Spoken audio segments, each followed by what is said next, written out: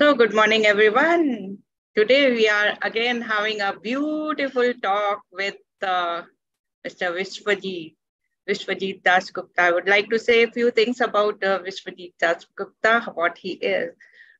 So, Biswajit Gupta is a partner at JRC Corporate Consultancy Strategic Advisor at ASAS Capital and Senior Advisor at Arthur D. Little.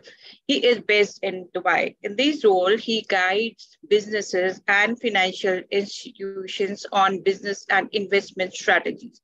Until October 2020, he was Chief Investment Officer and Head of Global Markets at Amerit Investment Bank. During the 7 years that he spent there, Biswajit was responsible for management of bank's proprietary investment and portfolio, which covered a wide range of asset classes and geographies, and also led the bank's treasury, trading, and product development. Prior to this, Biswajit spent 5 years as Executive Director Treasury at Abu Dhabi Investment Company, where he was responsible for firm's treasury, trading, and proprietary investment. From 2002 to 2009, he was part of founding management team of two banks, Dubai Bank in UAE and Al Khaliji in Qatar. So business area that he laid the foundation of and subsequently ran, including treasury, institutional banking, corporate banking, investment sales, debt, capital market, and Islamic banking. Prior to that, he spent 10 years with ABN AMRO Bank. Then he started in credit department and slowly he was responsible for many more assignments as treasurer Kenya, country treasurer Kenya. He is a speaker at several high-profile international and regional conferences and a regular contributor to print and electronic media. He is deeply committed to India and keen to help the country take control of narrative about how its culture and values are designed to enhance global well-being in myriad ways. Biswajit is a CA from India and a Bachelor of Commerce from Shriram College of Commerce. And he also holds certification in FinTech from Harvard University and Financial Market from ACIFMA. So we are really grateful for you to have you here as a speaker and share your views on status of women in Indian culture. So over to Mr. Biswajit Dasgupta. So welcome, sir. Thank you. Maybe useful to start with why I decided to speak on something that on the surface appears to be not related to my area of specialization. As you just mentioned, I've spent most of my professional career in banking and finance. So for somebody like that to talk about the role of women feels a little bit odd. So maybe it's useful to clarify that. I've had the good fortune of traveling widely, right? And of course, like many people, I like to read and I like to keep myself abreast of what's going on in the world and so on. And I'm constantly frustrated by the narrative about India and Indian women in particular in the sort of mainstream media. And I'm a very proud Indian, okay? And I really feel that the role of India in general and Indian women has been so widely misunderstood and misconstrued that somebody needs to take charge of the narrative and talk about it. Hence, we are having this conversation here.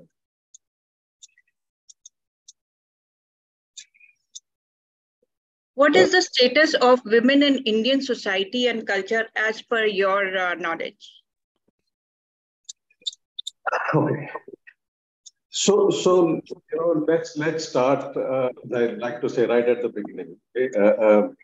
Our culture, where we are sort of rooted, we have this concept of Adya Shakti, right? The primal energy from which everything evolves.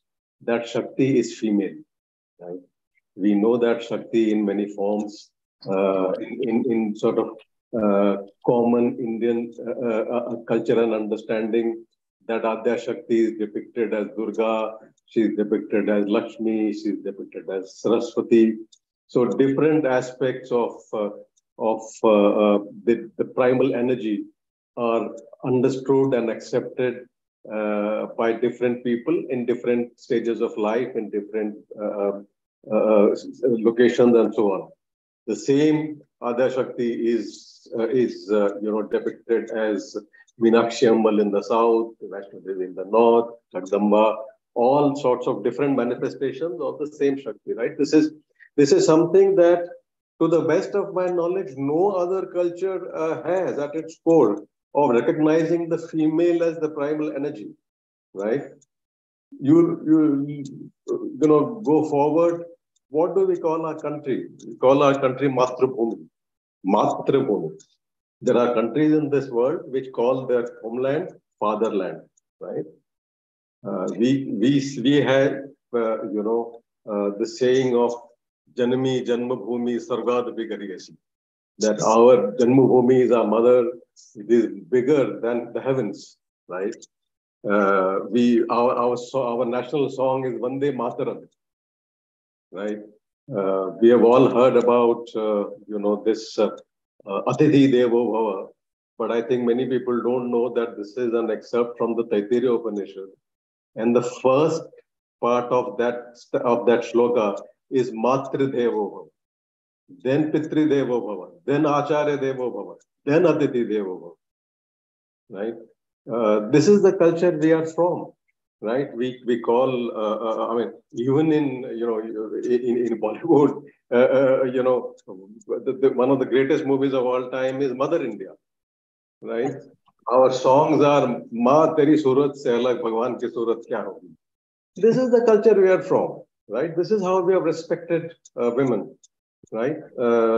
We've had we say Radhe Shyam, we say Jai Siya Ram, right? Everywhere there is always the recognition of the female principle as an integral part of society, and yet somehow there is this sort of misconception that we look down upon women, we respect them, So I think this just comes from a lack of understanding and lack of willingness to really understand how the culture came about.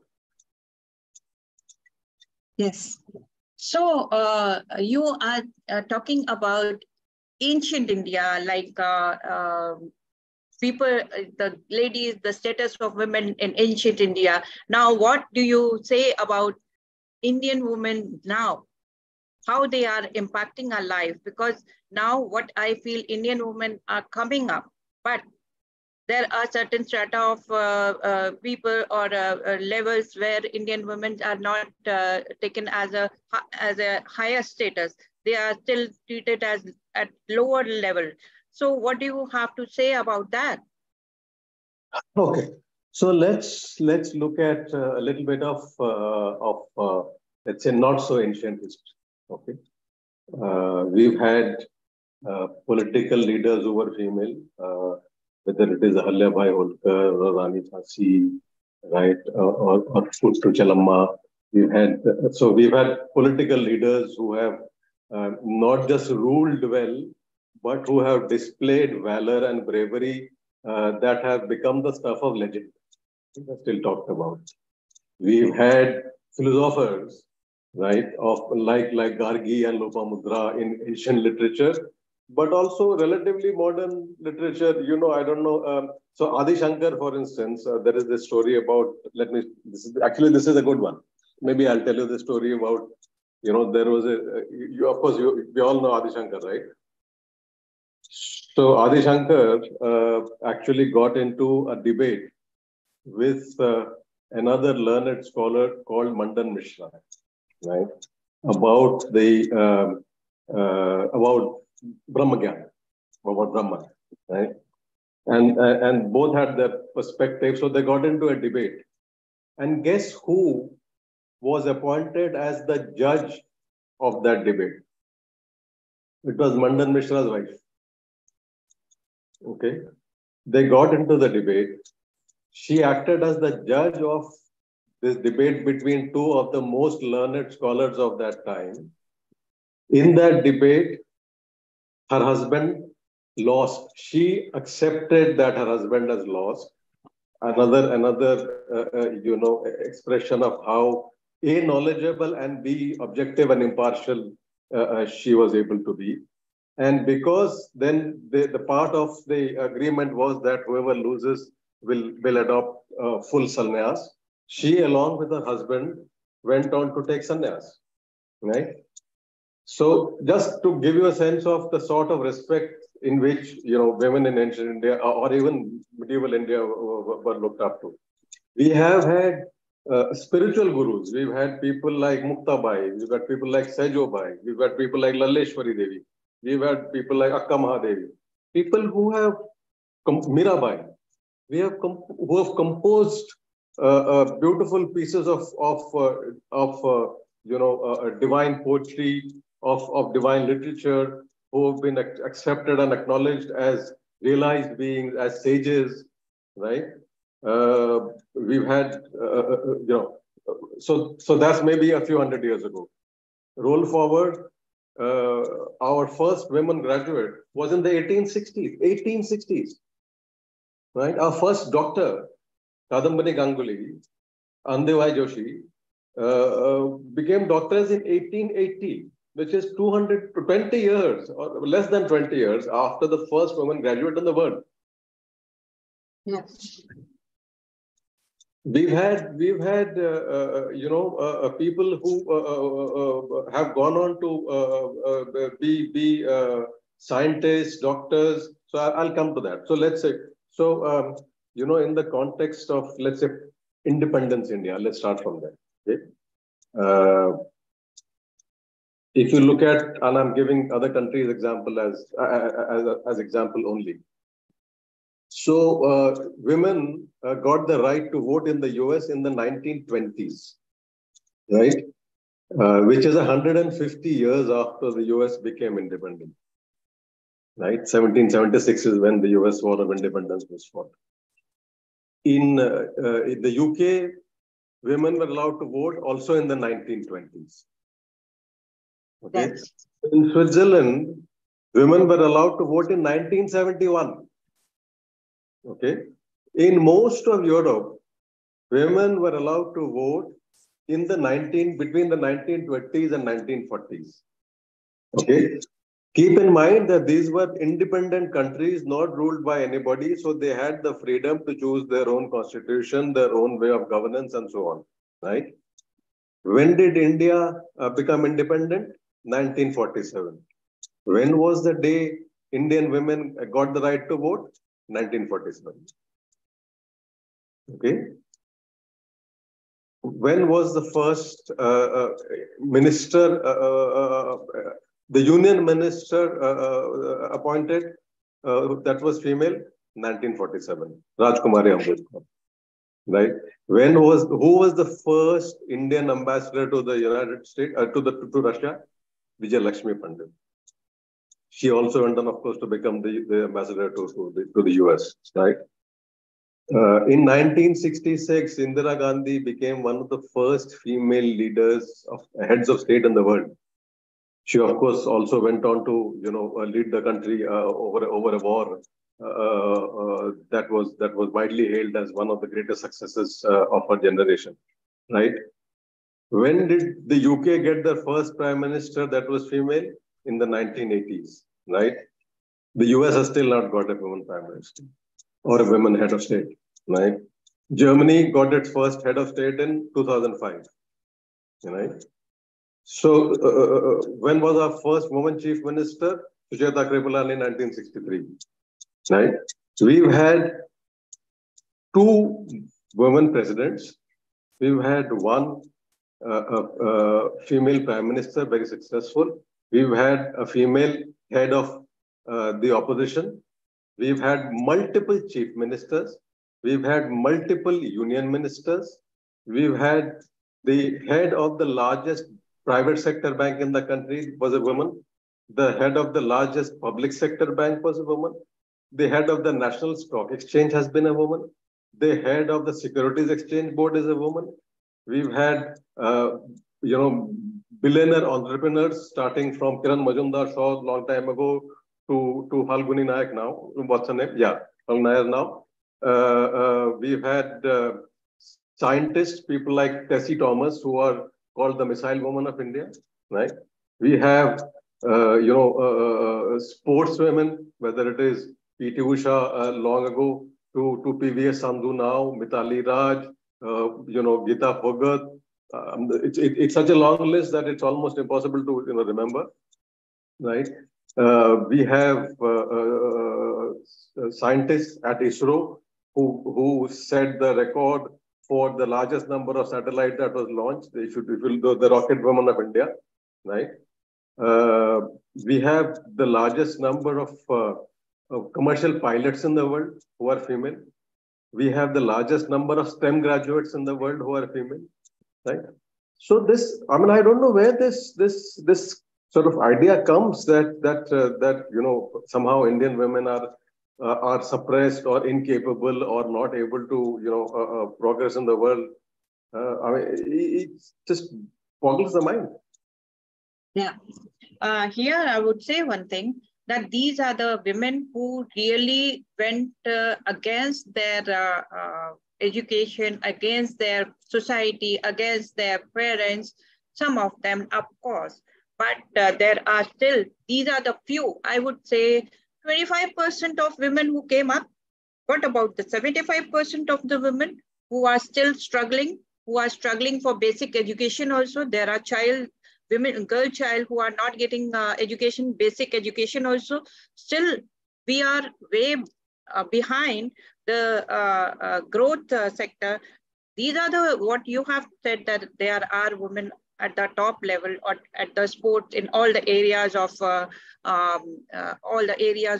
growth. But there are women, there are girls who are still struggling for basic education, basic amenities, basic things that they need. What about them? What do you say about them? So what was the rate of female literacy when we became independent? 9%.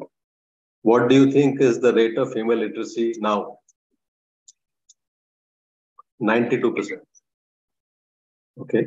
In 75 years, we have, and this is when for 200 years we were subjected to whatever we were subjected to. I don't want to go into that, maybe the subject of another discussion. But that is the progress that we have made in 75 years. And so, the direction is when I just look around myself, okay,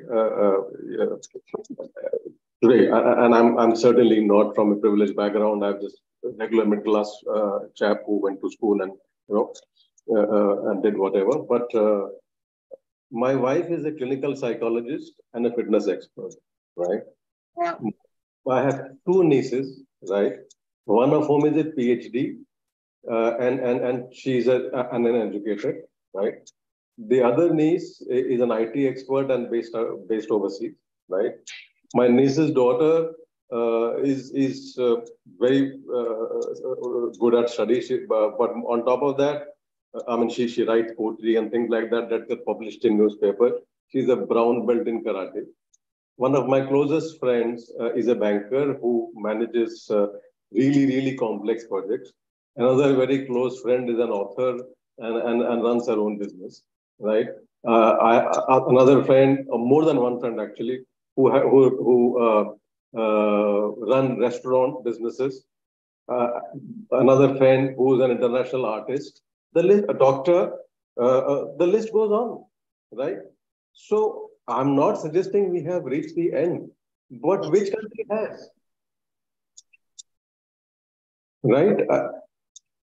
Given where we started from, I think we have made tremendous progress. Yes, I agree with that. But this is the middle class area, middle class and higher class. but there are lower class and below poverty line people who are still struggling. Their parents say, no, you sit at home and you take care of the family. There are these people who are not able to come out, and there are some communities also, they don't let the girl child grow. What do you have to say about them? Yeah, these are all true. I think these are good questions. So let's split it up into two parts. Okay.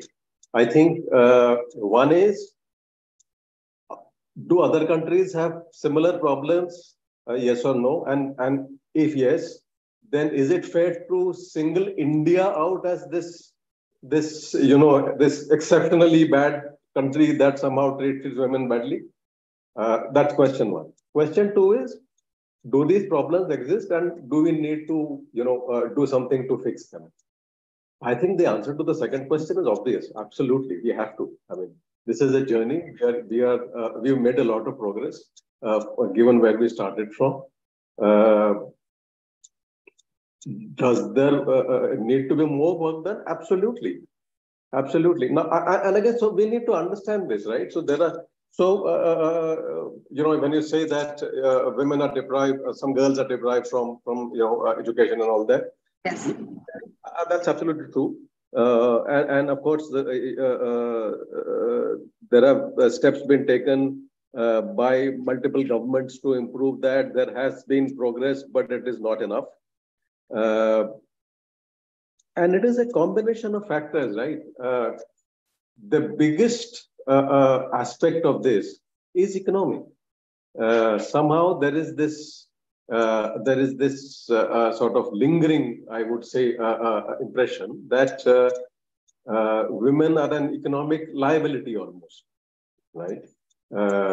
Because of course, she will go off to another house, and of course, whatever contribution she after marriage, and therefore whatever you sort of contribute towards a development essentially benefits another household. If that and then therefore, what is the point of investing in her, literally? And you can understand that from the perspective of somebody who's economically very deprived and under a lot of pressure and so on. I understand that. And really, what is the way out? The only way out is for these girls to sort of push themselves up by the bootstrap, literally, which they're doing, actually. And for the rest of society, like all of us who been fortunate enough to benefit from economic development that has happened worldwide, is to provide the environment, provide the support, provide the sort of guardrails that allow this to happen, right? So it has to be a combination of two. You cannot only provide the facilities and there is this old saying, right? You can take the horse to the water, but you can't make it drink. So you can provide the schools, you can provide the the meals, you can provide the economic opportunities, you can do all of that. At the same time, it is up to the people who are affected the most, in this case, the women, who have to kind of make that effort from their side to make sure that they're able to benefit from this. And I'm not suggesting this is an easy one. Okay, I'm not suggesting that you can expect a 5-year-old girl to make her own decisions. No, of course not. I'm not suggesting that. So is there a social responsibility? Absolutely. Is there a government responsibility? Absolutely. It all has to come together. I mean, there is really no other way. And I would like to say, as I've been saying for a while, that we are moving in that direction. Of course, we feel frustrated that it is not moving as fast as we would like it to. But keep in mind two things, right? One is we are trying to undo damage that has been done over hundreds of years, right? To expect that damage to get rectified in 5, 10, 15, 20 years is a little bit unrealistic. One. Two, you are dealing with a population of 1.4 billion people. So almost 20% of the world's population, and it is very diverse in every way, right? to bring them to a common narrative and get them to move together is a Herculean task. We are getting there. I think we are making a lot of progress. But yeah, I mean, it's just something that takes time. I mean, you can't undo 200-300 years of damage in 20 years. Yeah, I agreed with you because things are changing. And yes, around me, if I would say around me, yes, society around me are changing, but there are still child marriages. There are still forced confinement of the children. Like I know about one of my daughter's friend who is dentist, and she is under the guards till she get married. So she is not allowed to go out and socialize. So it is still there, and it is like good family, middle class family. Still they are guarding the child and not letting her go out on a social visit or party or anything. Even going out to market, she's going with her brother. So still that mindset is still there that no girl has to be protected. Now here I come to another question, that is, we keep hearing about so many negative things. Now why they are keeping them confined to one place or taking care, protecting them? Rape, sati system, dowry, deaths. What is your view on that? Okay. So let's take them one by one. Okay.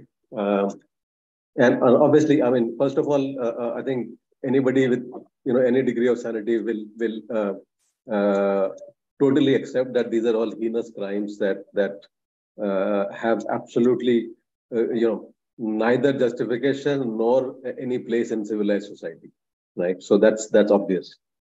Having said that, let us put things in context.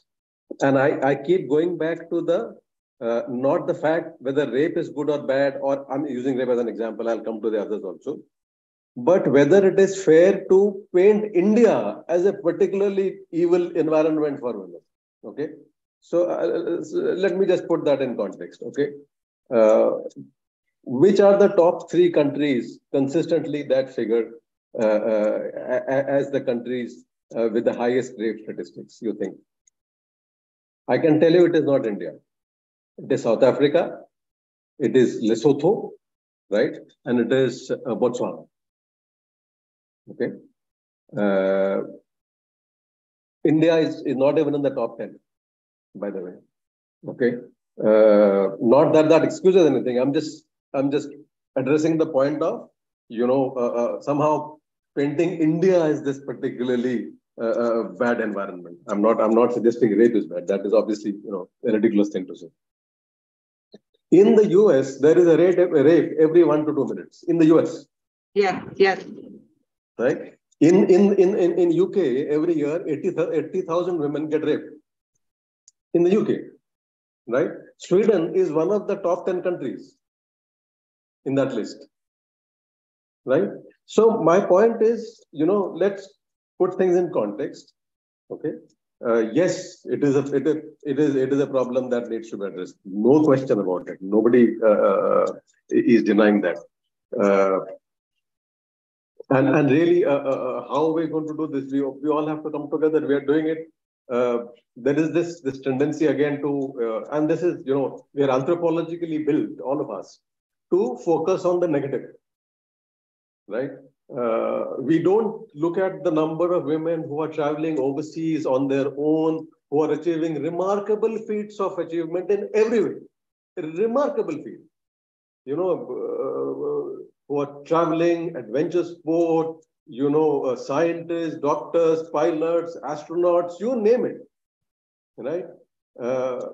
Somehow that is drowned out in this thing of, and somebody even sort of gave us the dubious distinction of being the rape capital of the world. I mean, guys, let's, okay, let's look at another one, sati. Okay, there is this, so let's look at sati as another one. Okay, again, nobody is defending anything, right? So first of all, how did sati come about? Okay. There was this thing of, husband and wife being together for 7 lives and so on. So when the husband passes on, the wife also decides I understand, and I'm honestly not an expert on this, but I understand that at least in the initial stages, it was something that was voluntary, right? That the wife chose to go with the husband because that was whatever. I'm not going to comment on that, but that was at least the theory. Okay. By the way, there are other parts of the world. If you've gone to China, you will see that the king used to choose the many wives that he would want to get buried with him when he passed on. Okay, so it's not unique to India by any means, but let's park that. Okay. So there is that sati. Okay. Did that get corrupted and misused at a certain point in time? Absolutely. I think that there seems to be enough evidence that at some point in time, the voluntary aspect became converted into some sort of a forcible thing, and people, for all sorts of nefarious reasons, decided to enforce this on women. Okay, that's one side. That then gets somehow conflated with the concept of Johar, which is a totally different thing, right? Johar is people, is women who, by the way, who I salute, who decided to take their lives because they felt that they would want to preserve their honor against the Islamic invaders. Okay, this was completely voluntary, right? Done out of a sense of honor. Okay, and like I said, I really salute their bravery and their courage. Let's park that. From 1943 to 1987, there have been 30 cases of dowry of sati reported. 30. Okay. In 1943, the population of India was 400 million. So 30 in 400 million. Okay. Since 1987, there has been 0 cases of sati reported. Roop Kanwar was the last one in 1987. So, in the last 8 years, there have been 30 cases of sati reported. Just contextualizing things for you. Okay. How many mass shootings have there been in the US? 606 in 1 year alone, last year. 130 in this year already. Mass shootings. Okay. Putting things in context. Dowry deaths. Okay. We had in 2000, about 10 years ago, 2010, 11, whatever, 8,500 dowry deaths. Okay. Again, totally inexcusable. But in the context of a population of 1.28 billion, which is what it was at 1.2528 billion, I mean, the decimal goes, into the 6 or 7 digits. Okay. That number has been steadily declining also. It is right now around 6,800. Last, I think 2021 was 6,800. Okay. When the population was 1.4 million. So numbers have been going down by, it's gone down by about 20%, the actual deaths. The number of, the population base has been going up by about 10% in that period, right? So as a percentage of the population, that number is even smaller. I'm not defending dowry deaths, okay? But again, dowry deaths in the context of murder. How many murders happen elsewhere in the world? Why is India being singled out as this somehow culturally evil place that permits dowry deaths when there are mass shootings and there are murders and there are, so unless we are saying that somehow, killing somebody for money is better if it is not dowry, but if it is dowry, then it is somehow worse. Right? So I mean, I don't get the logic here, right? Same thing for things like, female infanticide. Absolutely, I think it is a problem. I think it is something that is unconscionable. The sex ratio in India is among the worst, right? I think 112 or something. Don't hold me to this, but something like that. While it should be around 104, 5, I think it's 112, something in that range. High, anyway. Okay. Do we need to fix this? Obviously, some of the reasons are what you mentioned. There is this. So there is a sort of a cultural or thing about, preference for men or boy child, because, there is this thing about, they can do the shraddh and all that next, whatever thing which girls apparently are not supposed to do. And of course, there is the economic side, right? Again, by the way, not all unique to India. China has actually a higher sex ratio than we do. Pakistan has higher, but yeah, it's still high. I'm not justifying that because of that. Okay. Do we need to fix this? Absolutely. There are laws, right, that are in place for a long time that prevents or are designed to prevent these things from happening. So a lot of what happens is illegal.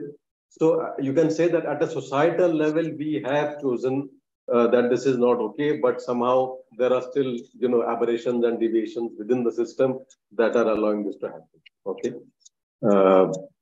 Certainly needs to be fixed. It is, and again, it is getting fixed. I mean, yes, there are still, express preferences in some societies or some parts of society for the boy child over the girl. But I mean, just look around you. How many? I mean, I'm not aware of people who and across, frankly, economic strata, who have opted to, go in for female infanticide because they wanted. I'm aware of people who had many children because they wanted a boy. But I'm not aware of that many people who actually, aborted, their fetuses because of that. Not saying that doesn't happen. The statistics are against me on that one. But I also want to, open up this discussion a little bit further. I don't know if you follow these debates around the world on abortion rights and how, my body, my rights kind of movements that are happening elsewhere. There was the Roe versus Wade decision that happened in the Supreme Court in the US, which was a big factor in the midterm elections. It was considered important enough, right, to be a factor in the US election, right, for the women having the right to abort their babies, right? This is the exact thing. So are we saying that it is somehow worse if you, abort the baby if it is female, but it is okay if you abort the baby regardless of whether it is male or female? I'm not excusing one or the other. I'm just saying that somehow singling out a piece of this to suit your own narrative, to me, feels very disingenuous and very, double standards. Right? Either you say that, abortions are not right, and therefore, you should, apply that judiciously. Or, you move in the other direction. The other direction, to me, makes no sense. But again, singling out a country and painting it with a certain narrative, right? While the rest of the world actually proposes the exact same narrative and holds it up as, a sign of independence and so on, and modernity. While the same thing applied in another context is seen as something that is somehow backward. This doesn't make sense to me.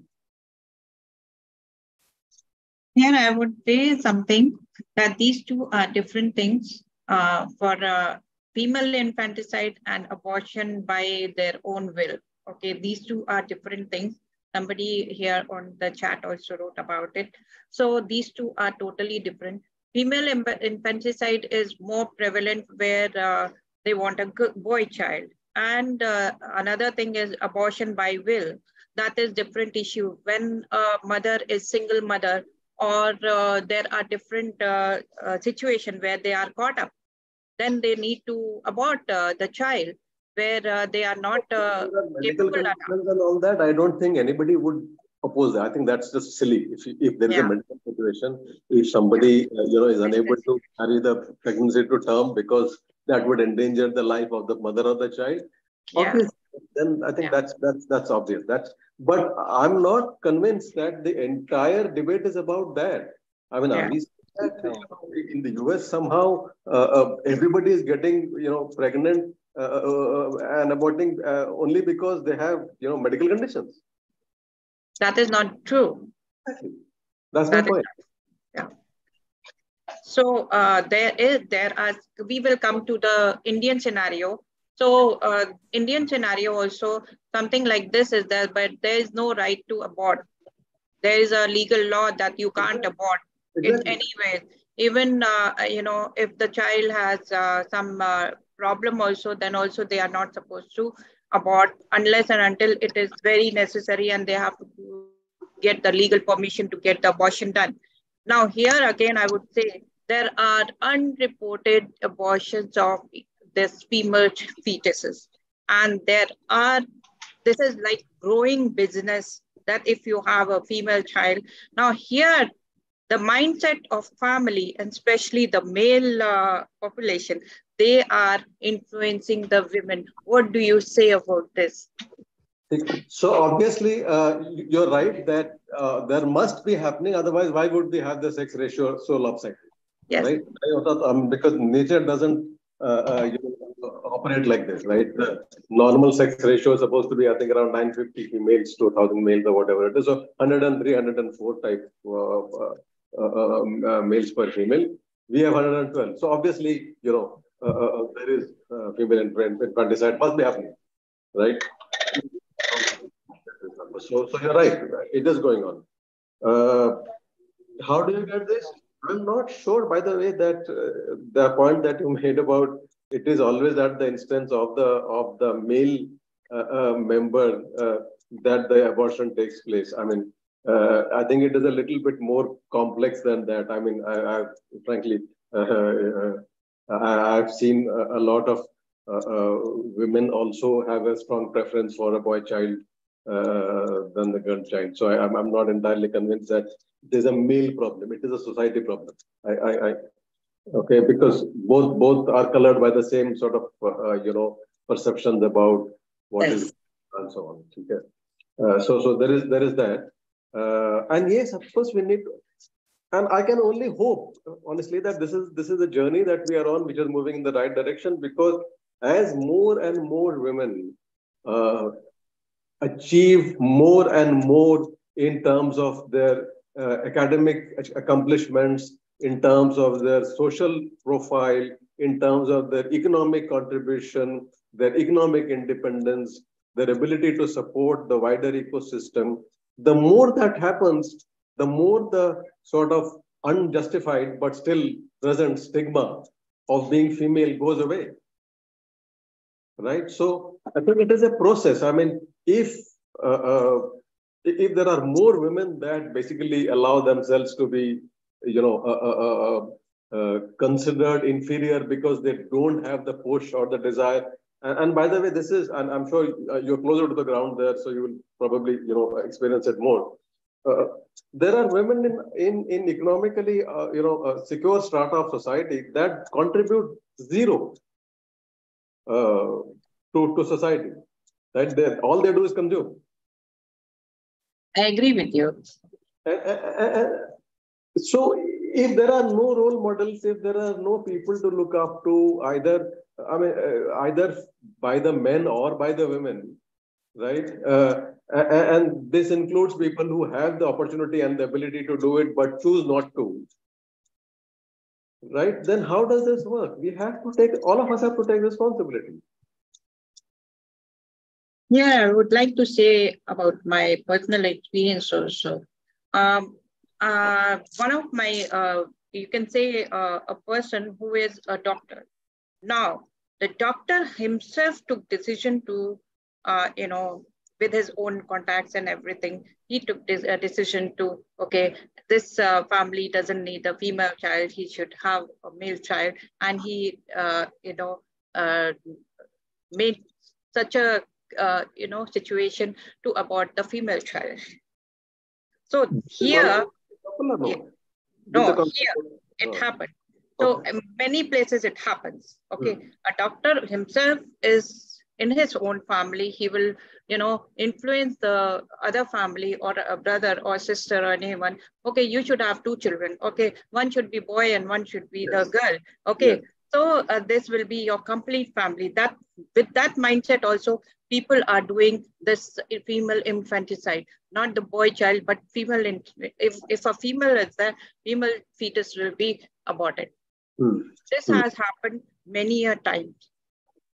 And this also depends on the society, on the value system, how they are teached, and how they are groomed in the society, in this family where they belong to. Even if they are educated also, that mindset will be there. No, female should be aborted and male should be there. Okay, so this thing is not only that middle or higher strata, it is with the educated families also, and those who are doctors also, they are also doing it. I think I think there is data that actually it is more in economically better of society. Part of society. Less apparently in the which to me initially was counterintuitive, but that's what the data is showing. That data is showing, and plus data is unreported also. They are under-reporting all these things because these are people who will be reporting to the authorities and they are not reporting it.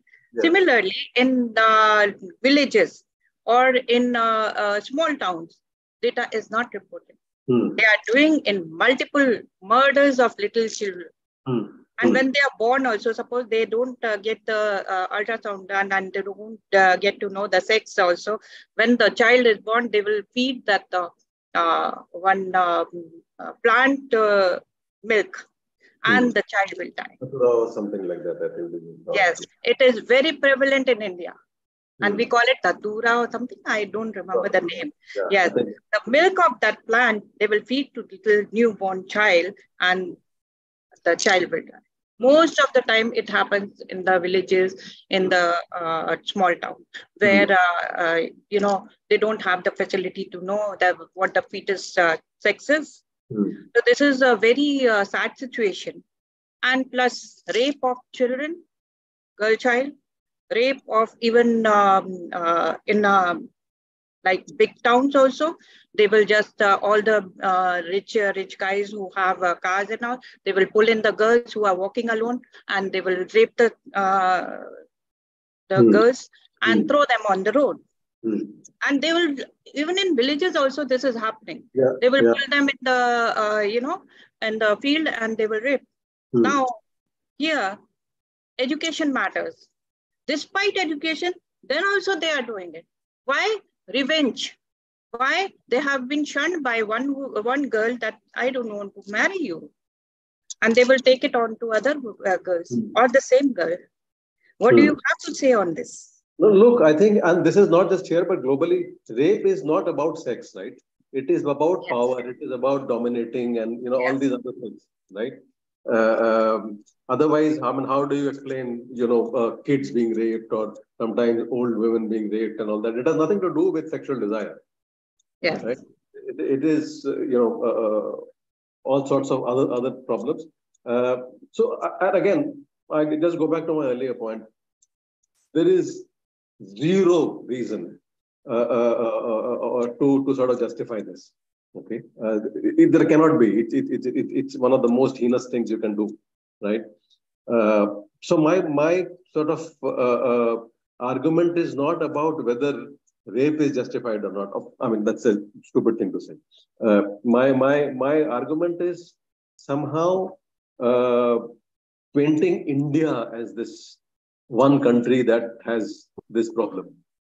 While the rest of the world is somehow lily white. I think that's my sort of thing here. That does not mean we not improve ourselves. Absolutely no. We have to get rid of this, regardless of what's happening elsewhere.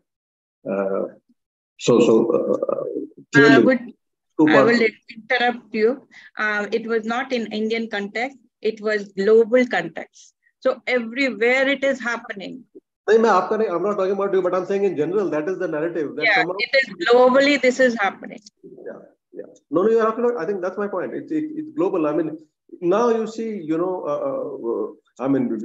know how, you've read about these, the rape of Nanking and what happens in every war. Now, what is happening in the war between Russia and Ukraine?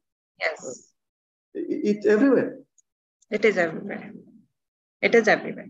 So let's take this aside because this is a little negative.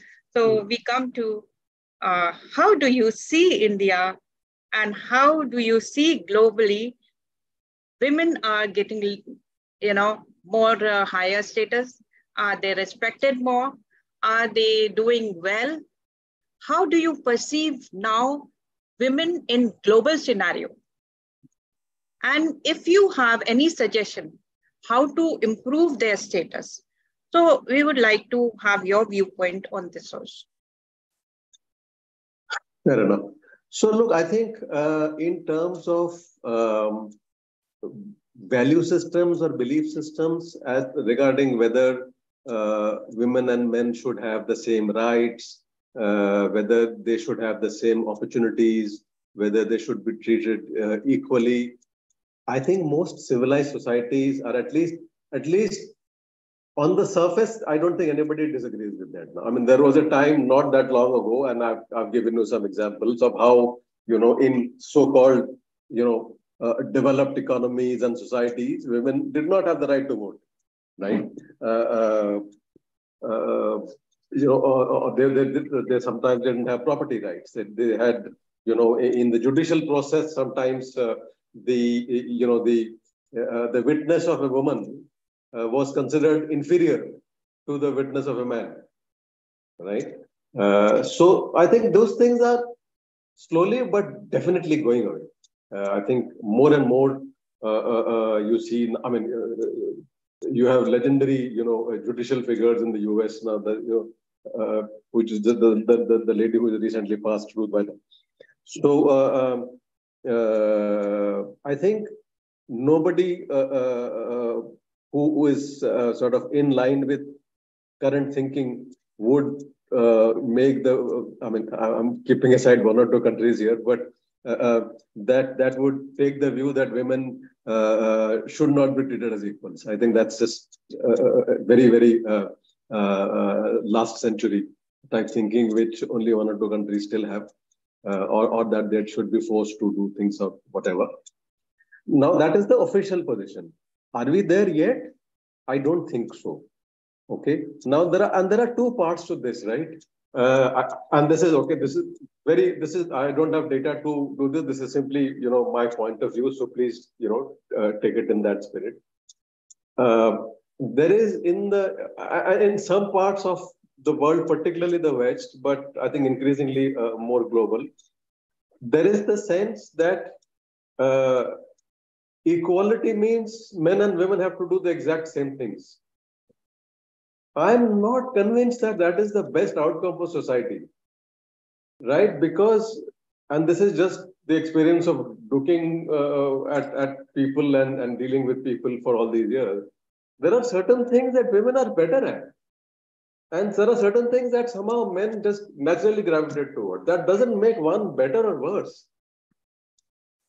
Right. So somehow to expect, honestly, I mean, and I'll give you not to sort of paint one as superior or inferior, but I really don't think most men can run a household as well as a woman can. This is not a judgment call. This is a fact. I mean, men are just not good at these things, right? That does not mean we should disrespect the person who's running the household, right? Somehow that has happened. That can be changed, and that I think is somehow getting changed. But that is a fact. I think, for instance, this so-called maternal instinct. Women are just better at bringing up kids. Men, even if they want to, most of the time somehow are not that good at these things. There are things that I hope we are good at, but I think there are things that frankly, women do better. Okay. I think the problem is somehow not attaching value to that or not giving it the due respect because of economic pressures or economic preferences. Right? I mean, I'm giving my, own example as something that we can discuss. My father used to work in the life insurance corporation. My mother has been a housewife all this while.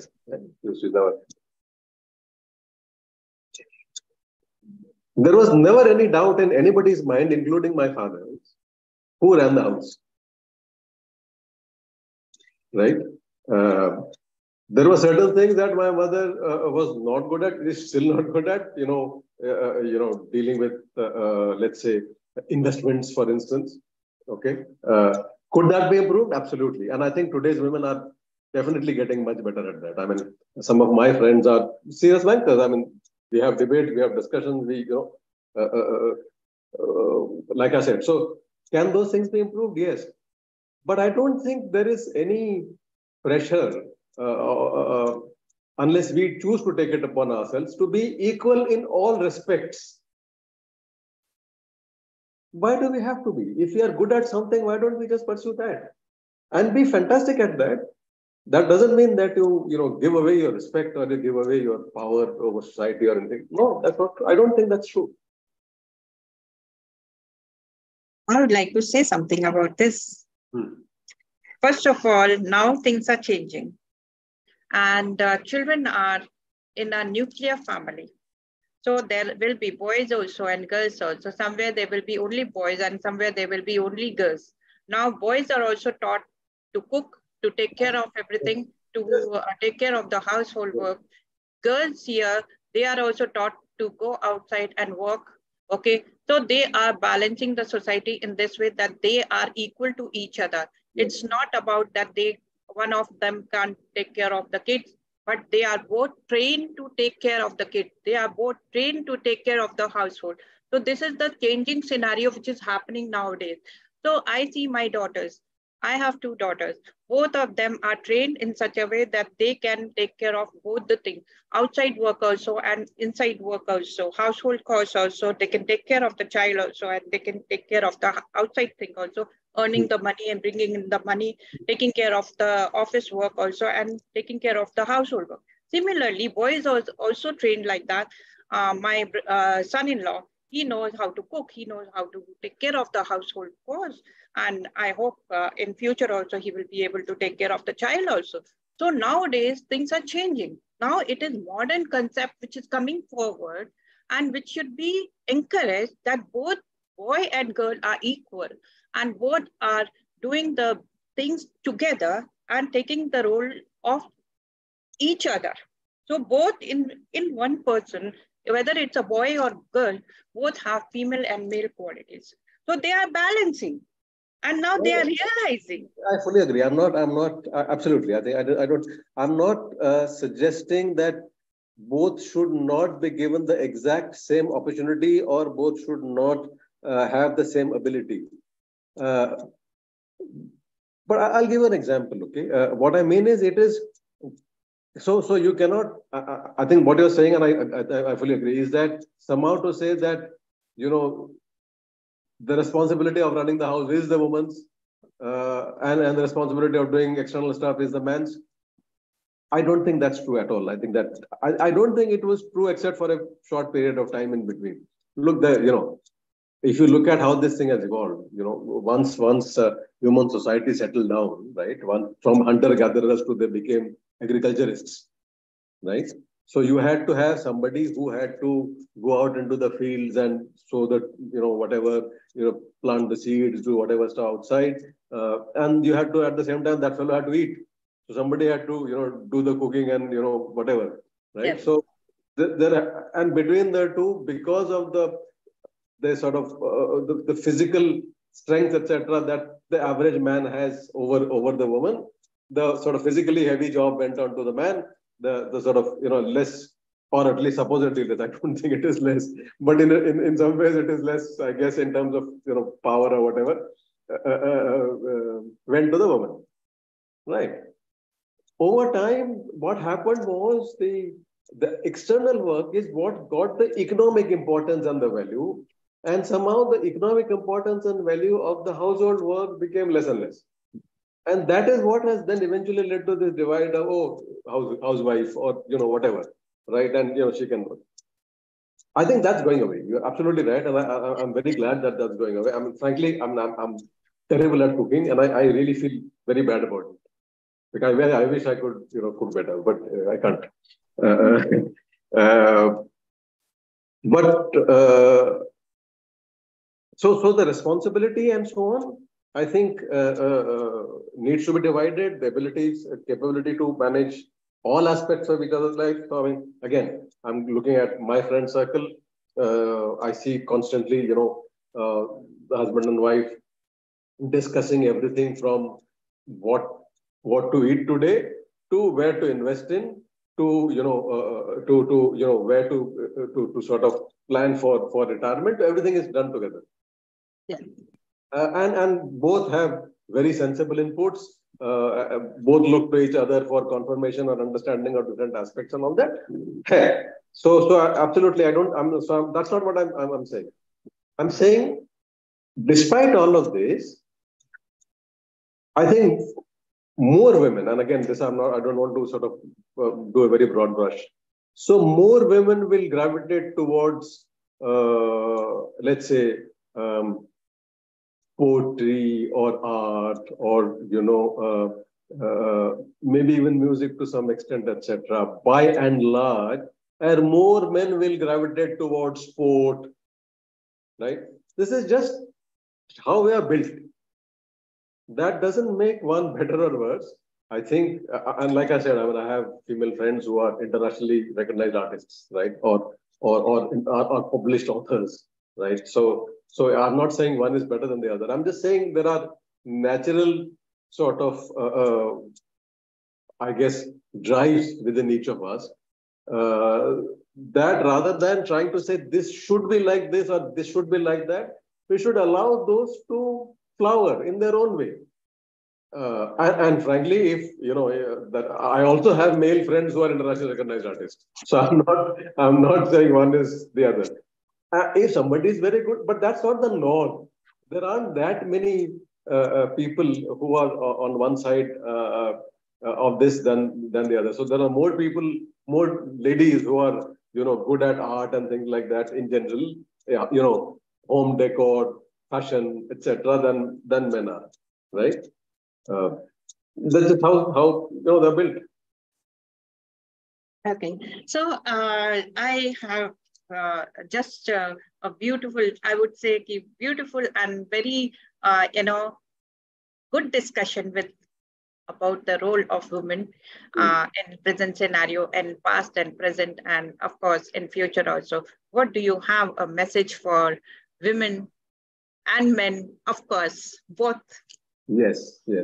So look, as I said, I'm a proud Indian, and I'm, I guess, very optimistic in my outlook. I dream of an India that the world looks up to with reverence, of an India that we can all be, proud of. And in the context of this discussion, so I told you, right, about my niece's daughter. She's 13 years old. Okay. So she is top of her class. She at the same time can recite the Hanuman Chalisa by heart, right? And she can beat the crap out of anybody who messes with her because she's a black belt in karate. Oh, wow. Okay. This is the India I want to see. Yes. Right. That is my hope and my dream that we will get there one day. I think we are getting there one step at a time. We are already working on it. Yes. Get there. Yeah. So thank you very much for a beautiful and lovely discussion about status of women over here in India and globally also. And we have discussed a lot of things, whether it is towards positive or negative end. But we have discussed very, very, in-depth study of women and their achievements and their how they have grown over the past years also. And we have touched the different aspects of women, how they are suffering and how they are growing and how they are overcoming it. So this is very, very beautiful discussion, and thank you very much. And I am really, if anyone of our audience have any question, they are most welcome to ask Mr. Biswajit to answer these questions. If you have any questions, please, you can ask. Hi, Nupurji. Thank you for opening the discussion. And Mr. Vishwajit, it was really nice hearing you. But at the same time, I just feel like, what about the mindset of the men? Like, even the boys and girls both, like they look at their parents, how they are behaving in the at home. And I just feel it's more like it's an iceberg syndrome. Everything looks nice on the surface. And the parents seems, like the roles, like both of them, like nowadays they are, like taking care of things. But still, I think there's much which cannot be seen, which is under the surface. Like the men, like how are they ready? Are they ready to accept women excelling, Look, I think anytime. And giving them opportunities, at.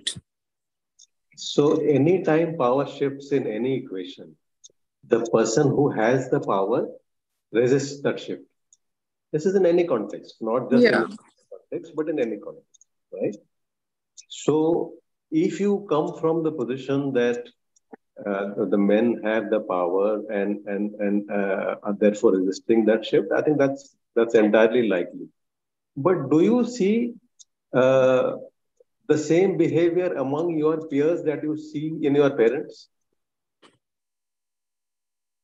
No, because there in my parents, it was roles were, like divided. Okay, the men was more, like even now when I see my parents are so old, my father's in 90s, but still, he'll behave like, yeah, he is, like physically, like he can't, is not even like strong, but he will like to assert, about everything, and my mom will take it, but nowadays if we something we have to get into that same, we will not be able to, like, but even that subtle, like there is the men have, like when I see around, like even with like as couples, like my husband, we call ourselves, evolved or whatever, like, but still, there is there's a very delicate, this thing is there where the men feel like, okay, whatever they are saying, that's the right thing, like it's not like the my way or highway, not that kind, but still, that out of 10 they feel, okay, that at least 8 or 9, that importance should be given, to what they're saying, that subtle is there.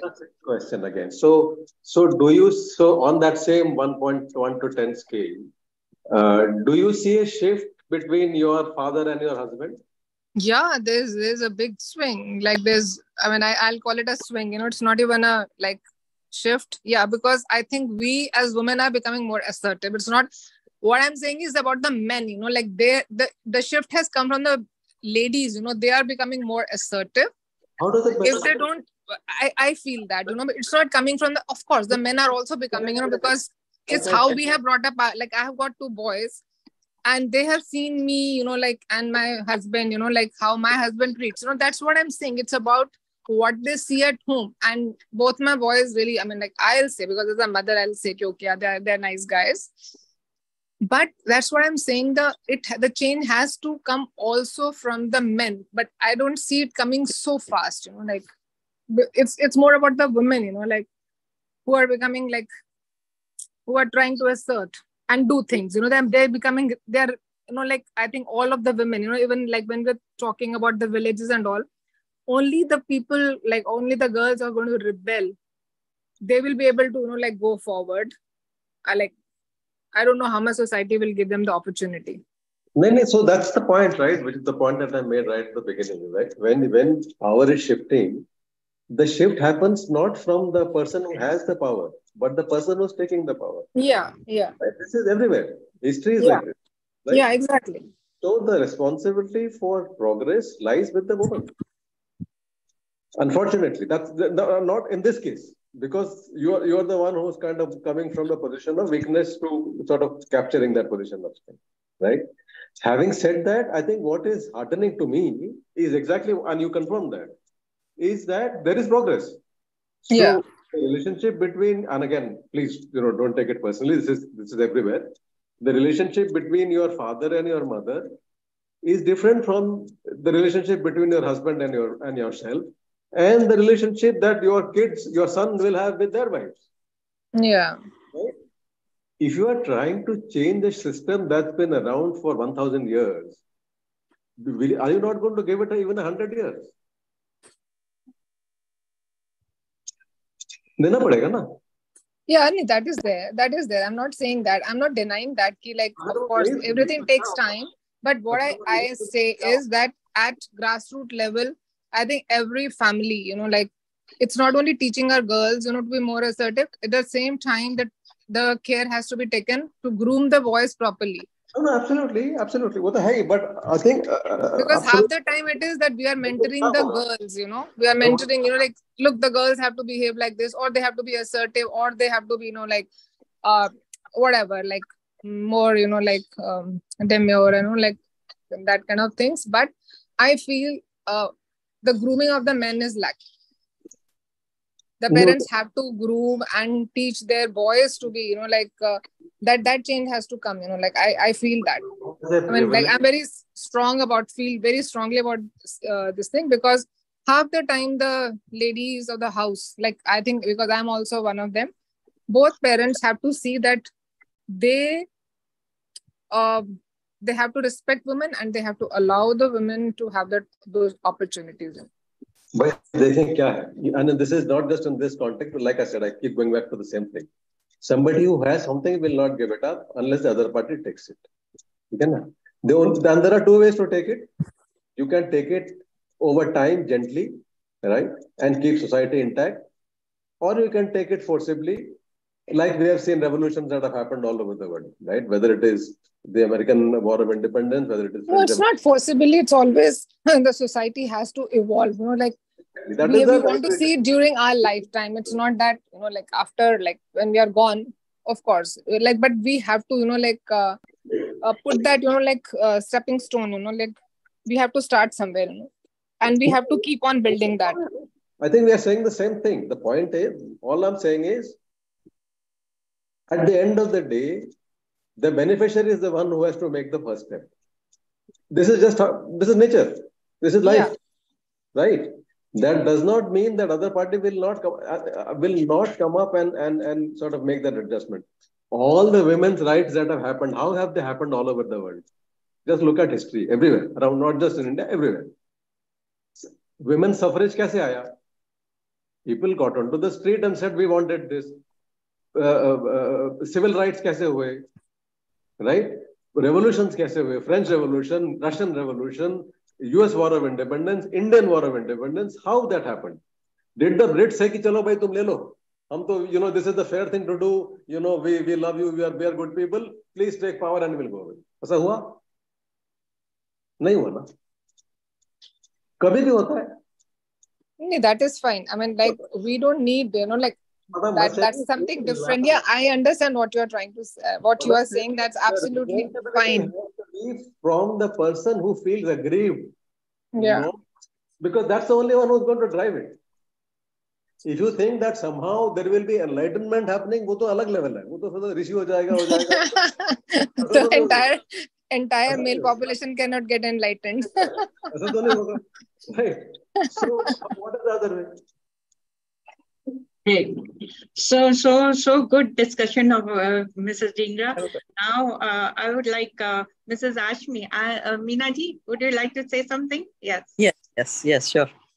Yeah. Hello. Yeah. Yes, namaste. I know you through Veena Biswas. She's a close friend of mine, Sangeeta and Veena. That's how she shared your number and I shared with Shabana. Veena is another example of the sort of people who are making a difference, right? Yeah. I've known her for 40-something years, right? Middle class background. And look at her now. She's a published author. She runs her own business. She did a publishing company. Yes. Yeah. But Mr. Dasgupta, I'll still say I meet with many people, and I'm very extrovert personality, and I have traveled overseas for many, many years, and I come back here. We are talking about elite and educated class, and people are making we see the perceptible change. But in reality, when I work with some people who are not so fortunate, I find out women have no say. They are in a very, very messy situation when I talk to them. I feel helpless because nothing more I can do. So, like since we are educated and we are blessed to be in good family, in-laws, and they all are supportive, and I could do so much of things like good jobs and businesses and everything. But again, I repeat, we are talking about very few people. And we are not saying the change will come overnight. We all are aware of that. But, like there is so much of disparity that it will, when you say 100 years, no, I see more than 100 years. And women empowerment, unless the lady, woman is ready. Optimistic because, change doesn't happen linearly. Change happens like this, and then it happens like this. It's a long way to go. As much positive and optimistic I don't have a sense of how long it will take. But usually, if you look at pattern of change in anything, it's like moving a train. पहले बहुत धक्का लगाना पड़ता है. Inertia, yeah. Right. Once you get past the inertia and it gathers momentum, then that speed is very rapid. I am an optimist. I think that speed will gather momentum, and I can see that also because India is a young country. I mean, we have the opportunity to change mindsets much more easily than some older countries, where whatever entrenched values are sort of much more difficult to dislodge. If we have a 25 average age of India is 26 years old, 27 years old, right? These kids presumably are getting brought up in a totally different environment than people like you and I were, right? And therefore their ability to accept a new paradigm, a new way of looking at life is much higher. Don't get me wrong. I'm not trivializing this. I'm not saying this is an easy problem. It never is. No social problem is easy, right? Despite revolutions, I don't think anybody is going to pretend that American society became perfect, or French society became perfect, or Russian society became perfect. But here, Mr. Biswajit, I totally agree with you. But I feel so thankful that I'm born in India, because if I see around the world, I think Indian women are in much, much better condition. You see Iran, you see Iraq, you see anywhere. That way, I always feel I'm blessed to be born in India. So there we do not have it. It was just like out of sheer this thing that we were discussing, that how we can improve further. But definitely, like when we see around, we are in a much better condition. Now, even this kind of conversation we cannot have. Yeah, exactly. So that's truly, that's here. I totally agree with you that we are in a, like, if we compare with the world, I think I feel we are better, than any of the most developed country. Like even the US, I think we are better.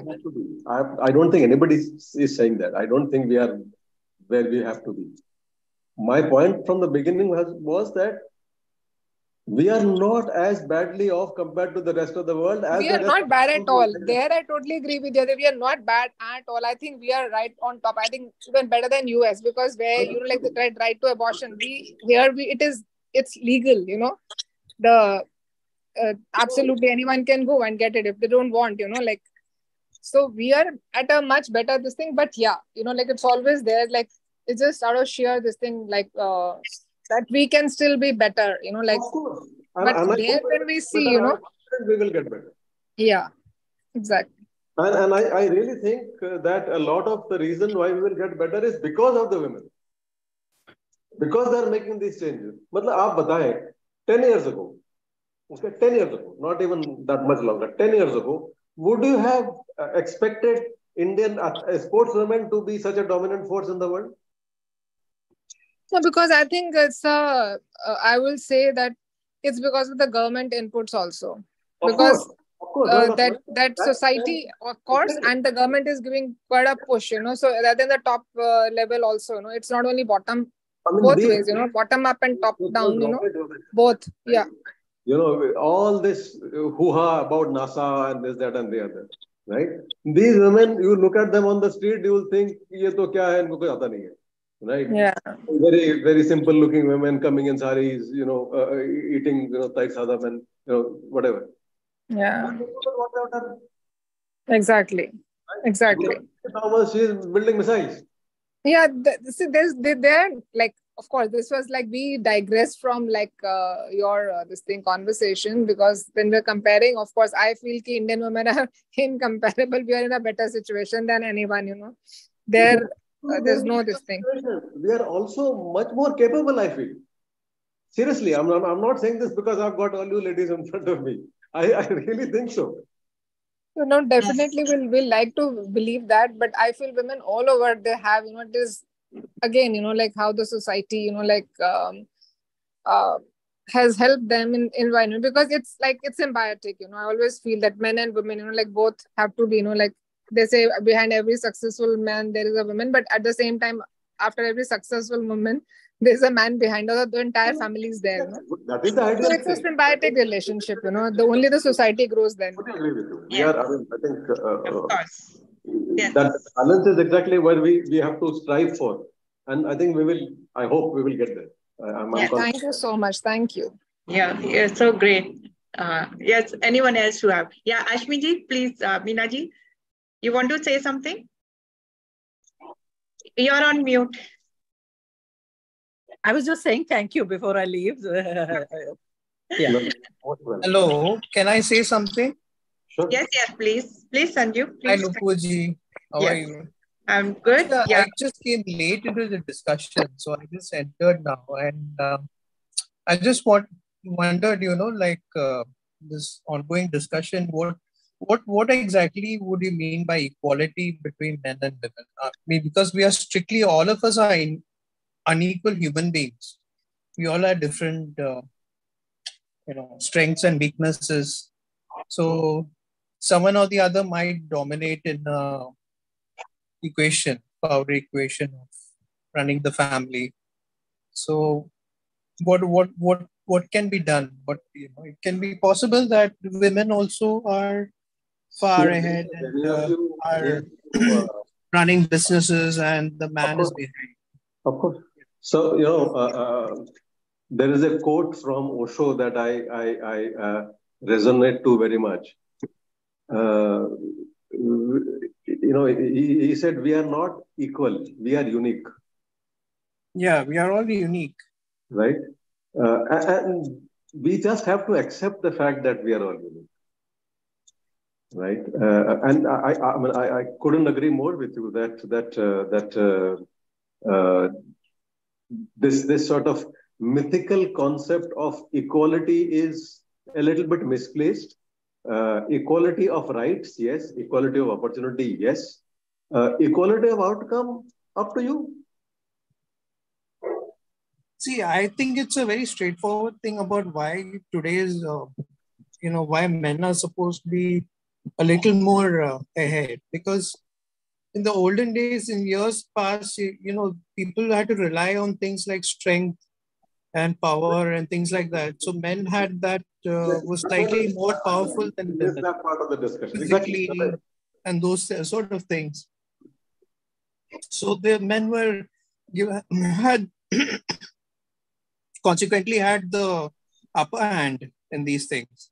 So that has taken a long time to evolve. And as life goes on, as we have less dependence on physical attributes and more on things like communication, you find, if you go to an HR, office, and you find a lot more women there than men. Exactly. Simply because they are probably better at communication. And one more thing. It works out that way. The other is empathy. Women are more empathetic in general. Men are not in general. These are broad brush statements. But women have more empathy than men. Wow. So I'm so elated, by all your discussion about women. And of course, here again, I would like to say, we are unique people.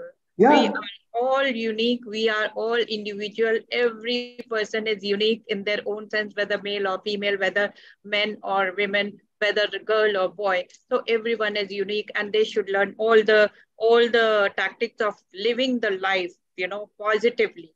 And that is what our motto is all about in Maven Magic. We are creating magic over here. And that's what we would like to end this discussion, because it has passed, I think, so half an hour more. So we just didn't knew how the time flies. And it was such a beautiful and, impressive and catching discussion about this burning